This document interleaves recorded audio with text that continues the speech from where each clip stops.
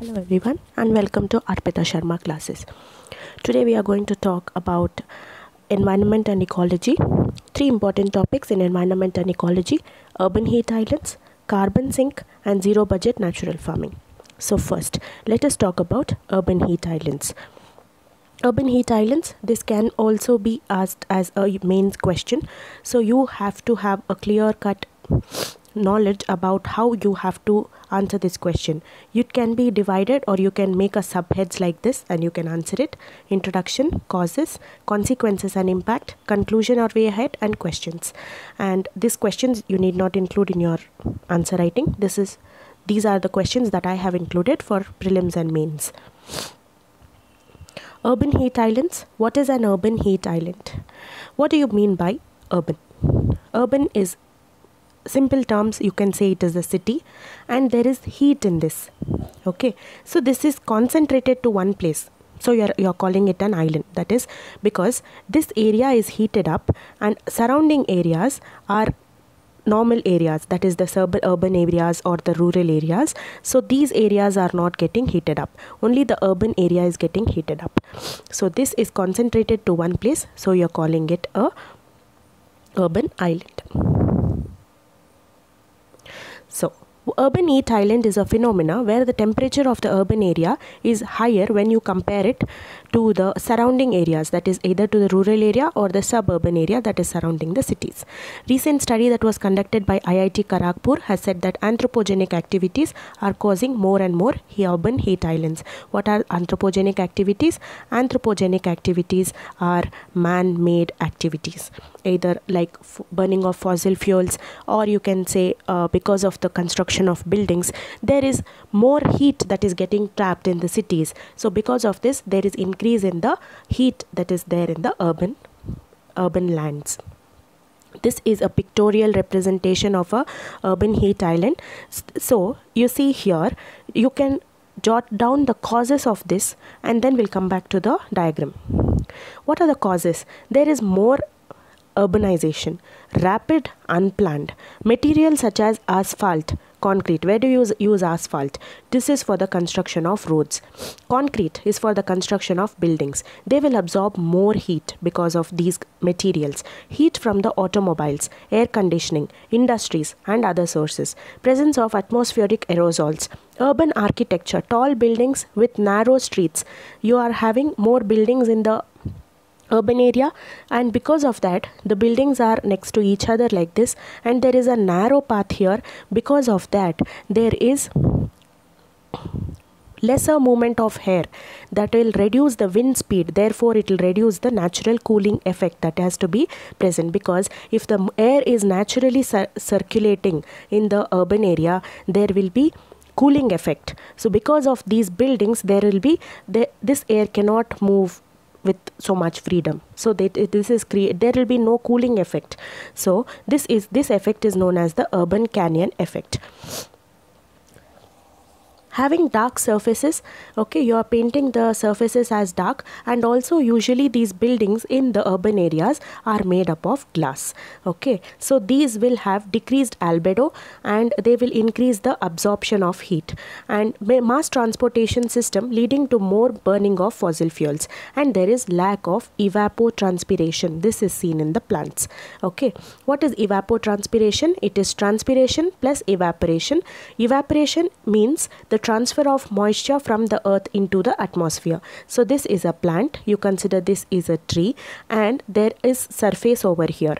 Because there is a surface over here, there is soil, and from here the moisture will be lost from the soil into the atmosphere. This is known as evaporation. What is transpiration? This plant has roots, and these roots will take in water from the soil. It is circulated all over the plant or the tree. Okay, when it reaches the leaves, it will be lost into the atmosphere in the form of vapor, water, or evaporated. It will get evaporated from the stomata that is present in the leaves. These stomata are the small, very minute pores that are present in the leaves. So because of these two there will be lesser warming of the atmosphere. And now because you are destroying more and more plants and more trees, this evapotranspiration will not take place, so it will lead to heating up of the urban lands. Now let us go back to the picture and see what it tells us. Because of the trees, here there will be evapotranspiration. When you destroy this, there is no evapotranspiration. See, temperature will go down, there will be vaporization or evapotranspiration, and because of this heat will come down. Now heat is not going down because you have already cut down this tree, and there is a road made here because it is made of asphalt, and then it will absorb more heat and it will release that heat as well. It will not keep it with itself, so again it is heating up. And then there is car. This car, or this way in general you can consider it a vehicle, it is running on a fossil fuel. Again, this burning of fossil fuel will release heat into the atmosphere. And then there is sun over here. Okay, the sun rays is falling on the surfaces, it is falling on this building as well and on this road as well, so it is also increasing the heat. This is the source for everything. And then there is a building. This building, see, it is increasing the area of heat absorption. Before, when this building was not there, this is the only place where there was land, and sunlight will fall only on this area and evaporation will take place only from this area. Now you have increased the surface area. See, I'll show it to you. See, surface area is increased 1, 2 and 3. This much surface area is absorbing heat, and that is also giving out heat. Because the surface area is increased, more and more heat is increasing. And then this building also has air conditioners, and that will also release some heat. And then anthropogenic heat, burning of fossil fuels we have seen, and temperature will increase. All this will lead to, and you are also destroying these lakes or ponds that are present because you are expanding this urban land. And because of the destruction of this, there is lesser evaporation also. If there is vaporization or evaporation from these lakes or ponds that are present, then temperature will come down. These are also being destroyed now. What are the impacts or what are the consequences because of this? Now let us classify them, how it will impact the humans, how it will impact the climate, and how it will impact the nature. Humans, it will cause heat strokes, headache, tiredness. When you usually go out in the sun and come back home, usually you get headache because of pollution that is present outside or because of the sun's rays that falls on your head. Now imagine there is more and more heat and you go out and come. You definitely are tired, very tired. And there are people who are working in the hot sun outside, people who are working in the construction areas, who are working in the construction of roads, etc. And this will reduce, this urban heat island will reduce their efficiency, and these people are known as the sweltering workers. Climate, and what effects this urban heat island has on the climate? It will cause global warming. It is seen that the facts say that 30% there is increase in the global warming because of urban heat islands, and there is change in the rainfall patterns. You know, when there is a climate change, there will be change in the rainfall patterns. Increased use of air conditioners. You are using air conditioners, and you know air conditioners will add to air pollution because they release the CFCs, HCFCs, they will release these air pollutants. So there will be increase in air pollution. And because of the use of air conditioners, because it is always very hot, you always need a fan or you always need a AC. Because of this, power consumption is also increasing. Because power consumption is also increasing, indirectly your cost or your spending on the power consumption is also increasing. Now, what effect does it have on nature? On nature, plants' growth is also affected. Plants need, like humans, plants also need some suitable environment to grow. When you cannot tolerate heat, how can plants tolerate heat? Even they cannot tolerate heat. So plants' growth will be affected, and heating up of the lakes and the ponds will take place. Now there is a building and this roof is heated up. Suppose there is rainfall, this water will flow, it will go into the lakes. This water is already heated up, it will go into the lake and it will heat up this water as well. So the fishes, the aquatic life that is present here will be affected. The metabolism, the reproductivity of these aquatic life, fishes, etc., will be affected because of this. Even when there is no rainfall, natural sunlight that will fall on this, and natural sunlight that will fall on this, this lakes would have become smaller and smaller because of urbanization.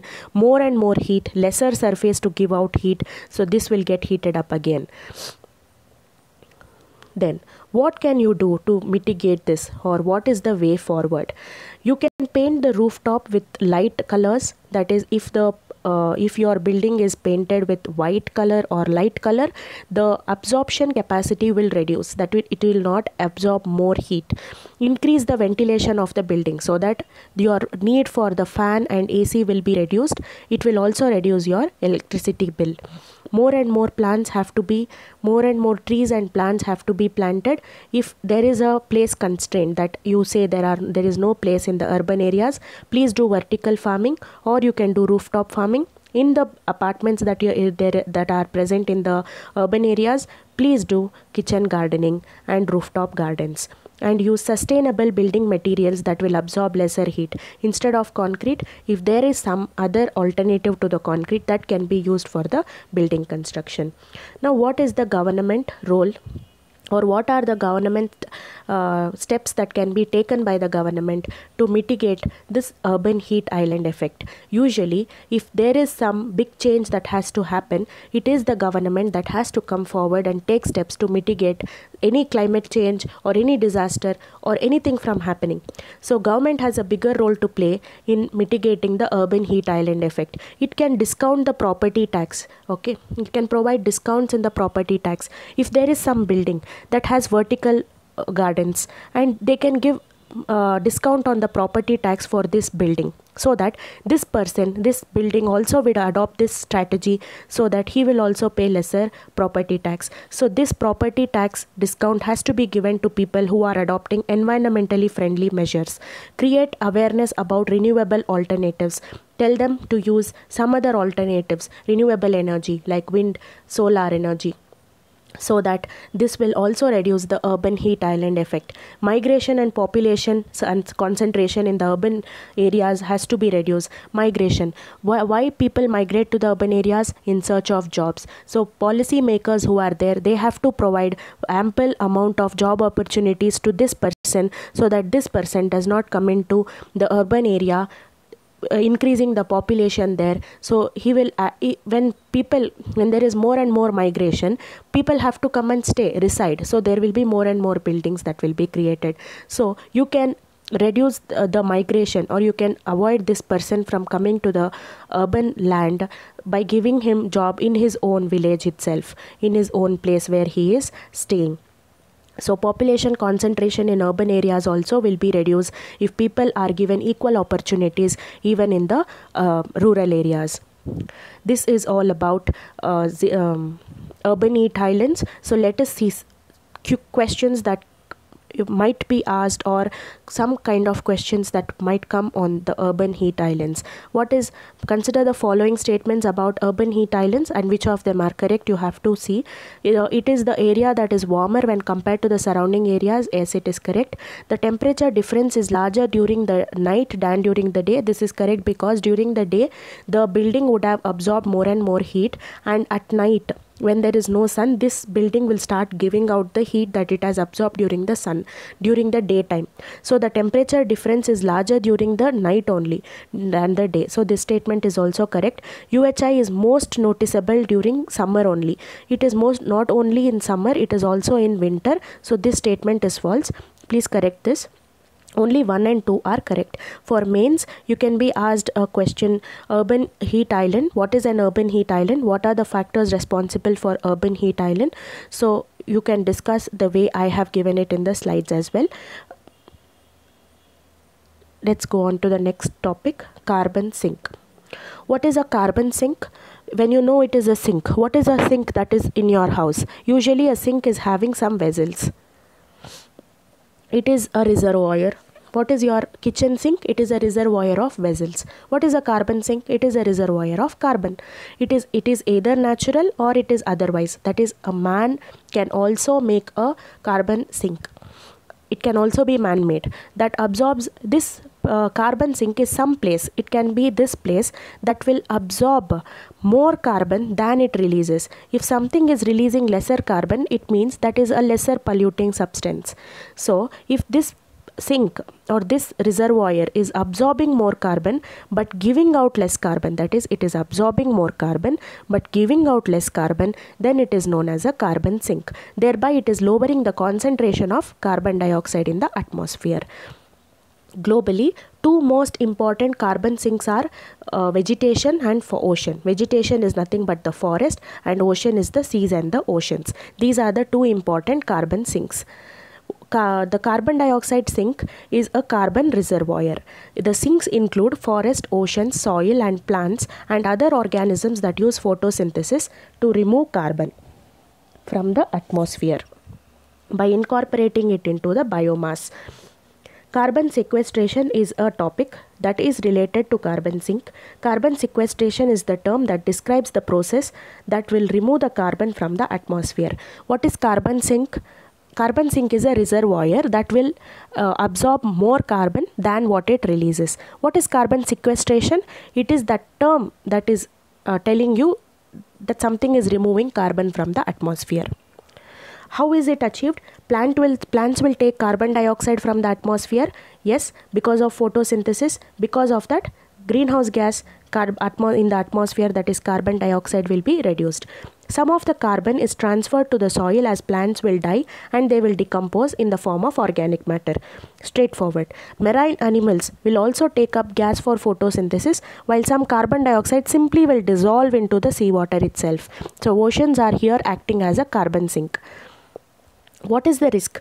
But due to human activities such as deforestation, because we are cutting off the plants and the weather changes, the sinks are dying. We are polluting the waters, and the deforestation that people are doing, because of this, the sinks, that is the forest, the vegetation and the oceans and the seas are dying eventually.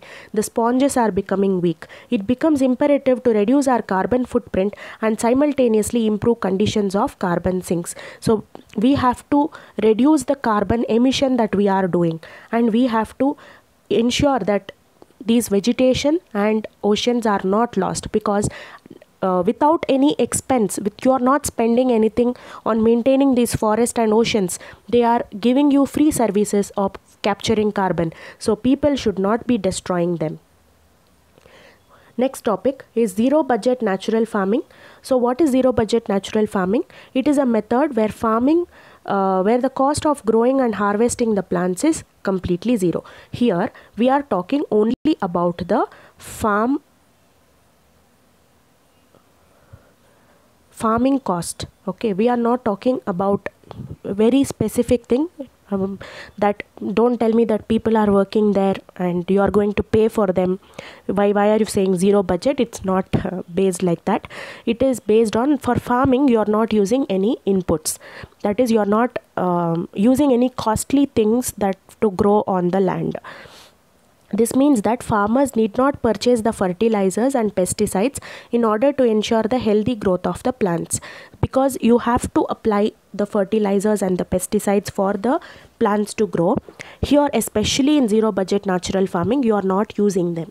You are instead of these. So if you are not using fertilizers, if you are not using pesticides, how will the plants grow? You have to use some alternatives to these so the plants will grow. The alternatives are the natural farming techniques, because you are using biological pesticides and biological fertilizers instead of chemical based fertilizers. You are using earthworms, cow dung, urine, plants, human excreta and such other biological fertilizers. Here you can ask me, how will you use the plants? Plants will die or it will dry up. Usually if you have seen, if there is a plant, if there is a tree, say guava tree, and it is shedding leaves, usually you pick up those leaves and put them near the root of the plant itself, so that that leaf will turn again into manure to to its own self. That is, guava tree is providing manure to itself. Its dried leaves are becoming manure to itself, and reduces the, and this all these things that you are using, the earthworms, the cow dung, usually a farmer will have a cow with him, so you need not invest on that as well, because a cow is also going to give you income. A farmer usually has a cow, and that dung, that cow's dung and the urine of the cow is also used as a fertilizer and as a pesticide. It will also protect the soil from degradation, and you can say that overuse of anything too much is too bad. Even if you are using more and more chemical fertilizers, someday that soil will become unfit for cultivation. So here you are using biological fertilizers. Because of that, the soil fertility will not be lost, and the farmer who is entirely dependent on this land for his life, and this person will not be in a position later on, he will not be in a position that he has lost his land, he has become zero. There will be nothing like that. His land will be there with him.